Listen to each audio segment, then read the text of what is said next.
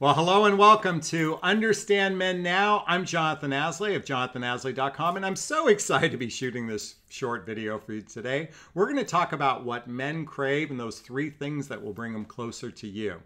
Okay, before we get started, if my content resonates with you and after this video you go, God, I'd like to talk to this guy, check out the link below to schedule a one-on-one call with me to see if working with a coach would be right for you. And also, don't forget to hit the subscribe button and all that other good stuff. Okay, let's talk about those 3 things that brings a high-quality man closer to you, the things that men crave. And you know what's fascinating to me as a dating coach is, let's face it, today, most of the time, people are meeting new people through the internet. The days of meeting organically seems to be gone by the wayside. In other words, there aren't enough venues to actually connect with people in real life. And so for most of the time, we're seeking connections and we're using the internet to connect with people.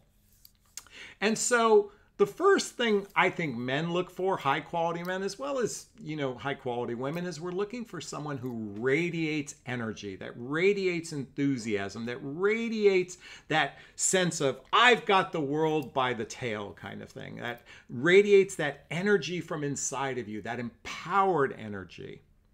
And what's so fascinating to me, and I talked about online dating a second ago, is this is an example of the types of photographs I see on dating sites. And I'm just giving you one example. I could pull up hundreds and probably hundreds, if not thousands more, where women as well as men are projecting negativity on their dating profiles. And I'm just not strictly talking about dating profiles, but I suspect if that's what she's willing to put out in the world, then what is she when she's out in the real world? And then some people could say, well, just Jonathon, she's just being silly. That's just being her playful side. But ultimately, I got to tell you, I saw that picture, immediately swiped left. Absolute turnoff. There's no radiance there. And sadly, especially in the online dating realm, most women are not capturing their inner beauty, that radiance inside of you. And maybe there's a really good reason. Maybe you've been hurt in your past relationships. Maybe you've been frustrated. Maybe you've had betrayal. Something has happened and you don't feel as enthusiastic. But I can tell you something.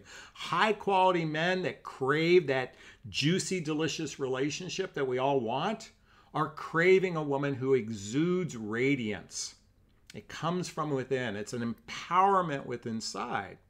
Because the number 2 reason, or the number 2 thing we look for is something called sovereignty. And if you're not familiar with the word, do me a favor and Google it. But sovereignty means you are in charge of your own destiny. This is my version of it anyway. You are in charge of your own life. You don't need anyone else in your life for you to feel good. In other words, you're not operating from the premise of I need you for me to feel good. I feel good in myself and I'm able to express and share that. I'm able to give that out in the world. I am sovereign within myself. And this is really a sign of emotional maturity. And if you haven't watched my videos, definitely check out some of my other videos, wherever they are located here, because I talk about emotional maturity in depth. And we'll talk about it a lot more because this is one of the fundamental pieces of sovereignty. In fact, I brought up the book recently in a video, The 4 Agreements. But this being impeccable with your word, doing your best, don't care about what others think, and remember that people that project negativity on you is just a projection of them. A sovereign person recognizes that, and they don't give their power away. Don't giving your power away. Ladies, I see this all too often. I get phone calls scheduling a one-on-one coaching session with me, and I'm here to help you not to develop, but attract that juicy, delicious relationship. And yet many of you are hung up on some guy that you haven't even seen in months, if not years. And all you want to talk about is him and not talk about you. And I don't mean you from the selfish perspective, but from that place of what do I really want in my life? What am I seeking when it comes to love and relationships? And that's my invitation for you to become sovereign, to become power within yourself, to tap in and never give your power away. One of the reasons why I wrote my book, What the Heck is Self-Love Anyway, is because when we love on our self-love is another word for self-worth, self-respect, self-confidence. And when we love on ourselves, we become a magnetic attractor. We become something some men and women crave. And so now I'm going to give you the third thing. The third thing, where is that? Okay, third thing. I think one of the things we crave in relationship is variety. You know, sadly, people get into their ruts. They get stuck in a rut in their life, and myself included. I can get into a rut when I'm by myself, but when I'm in relationship, I'm all about like, tell me what you want to do, and let's try new things, and let's go to new places. And you know, even if we're stuck at home, what are new things we can do? Because human beings are craving variety. It's one of the human needs. And what is sexy and turns us on, especially a high quality guy. And what I mean by high quality guy is just that guy that's emotionally mature and ready for a relationship. That's all I mean when I say high quality guy. He's emotionally mature and ready for a relationship.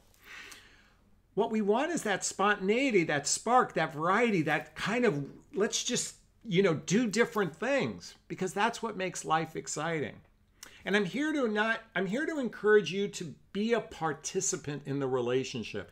Please, please, please don't expect men to lead the relationship process, partly because they're bad at it. But a real partnership is a two-way street, two people working together. So take charge of your part of the relationship. Now, I'm not saying do more than him. I'm just saying take charge in doing your fair share in the relationship and allow him to do his fair share in the relationship, because ultimately a delicious, juicy relationship is something that makes us feel good when we go to bed at night. It's what we're all craving. And so that's my invitation for you. So those three things: radiance, sovereignty, and variety. And that's just three things. I mean, there's probably hundreds of things we can come up with, but I thought I'd share that for this video for you today. Again, if you find value in this, please post a comment below. I'd like to hear your thoughts. If this resonated with you, if there's 10 more things you want to add, please write them down. I'd be excited to read what you have to say. Again, if you're interested in talking to me, but you can't afford private coaching, there's a link to a group called Midlife Love Mastery. I want you to check that out because you might find value in that. And I'm going to sign off this video as I always do, giving you a big, gigantic Jonathan Bear hug if I have your consent. Aw, thank you. Wishing you a wonderful day. Thanks so much. Bye-bye now.